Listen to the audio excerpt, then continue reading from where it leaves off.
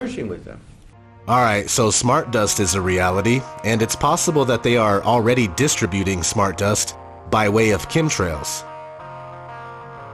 And real quick, chemtrails are admittedly true, and many people don't believe they exist still. But they most certainly do, and I can prove it in 20 seconds with simple observations.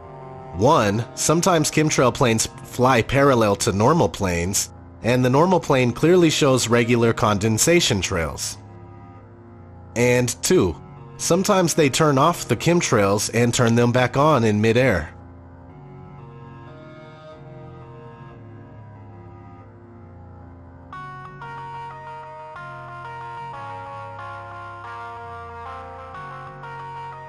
So this leads me to my next point. Let's have a look at Morgellons disease.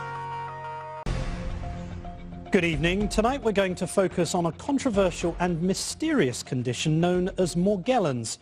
There are thousands who say they suffer from its bizarre symptoms, but there are many in the worlds of science and medicine who believe that it's all in the mind. Well, now the government has weighed in, acknowledging that people are suffering and accepting the need for proper scientific investigation. So the Centers for Disease Control today announced that it would begin a new in-depth study to try and explain this strange condition. My co-anchor Cynthia McFadden reports. Mary began poring through the medical literature, looking for clues. What she discovered was a 17th century reference to a strange disease with so-called harsh hairs called Morgellons. She named the strange fibers Morgellons disease and put the information on a website. Since then, more than 4,500 people have contacted Mary, claiming they too have Morgellons-type symptoms. If you do a literature search in the medical literature, there is no Morgellons disease. The skin symptoms fit perfectly with the same group of individual symptoms that we saw in patients with delusions of parasitosis. Delusions of parasitosis. In other words, it's all in their heads. And despite today's announcement, many doctors remain skeptical that this is a real medical condition at all. They've pre-decided that these symptoms are too impossible to be real, so they've come to this conclusion that it's a delusion. Randy Wymore is not a medical doctor, but he is a scientist at Oklahoma State University. He started out as a skeptic too, but years ago, after taking a closer look at the fibers, he changed his mind. And he says other doctors might also, if only they would look. And the few that have seen patients often have never actually gotten down with either a handheld microscope or a dermatoscope and looked at the patient's skin to see these fibers. On the day we filmed this, Wymore's colleague, Dr. Rhonda Casey, examined that chronic sore on Drew's lip, which after 5 years still had not healed. Plain as day, definitely a fiber. There are fibers there, and I have never seen fibers in any other child's rash similar to this. What are the symptoms, and what, from your view, from your studies, what exactly is Morgellons disease? My view of Morgellons is basically the result of industrialization. The list of symptoms is extremely long. It's almost similar to like a fungal overload, pathogenic overload, and there's so many related symptoms.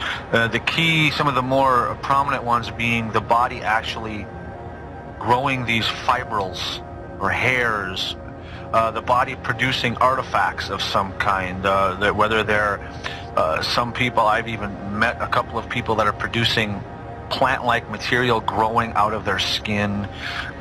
There's actually these non-earthling type of insects being come out of their body. I mean, unbelievable stories that I would never have believed it unless I was standing in their house witnessing this.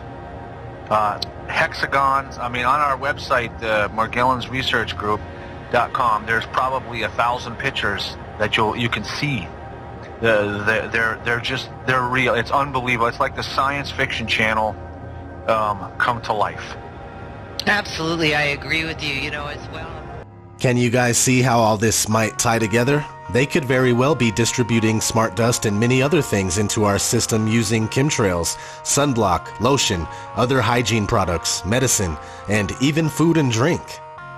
Is this part of an ongoing plan to turn human beings into walking receivers that are dumbed down by toxins and filled with heavy metals? Robot zombie citizens that can easily be tracked and identified as they travel through the smart cities? Are we in the process of a full-on gray goo takeover? Well, I think so. That's why I made this video. This has been ODD. Thanks for watching.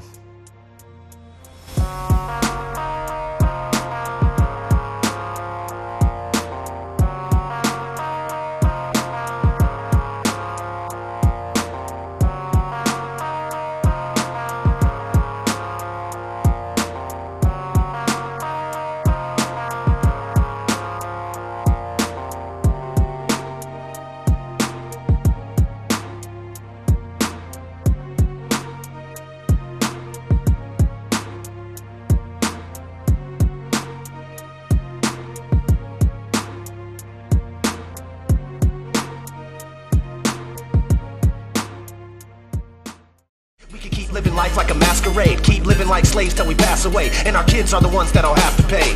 We'll keep on going right down the drain till we're hollow drones. We walk around like some zombies and can't get off our phones. It's got me feeling like I'm the only one all alone, and wishing there was a new place that I can call my home.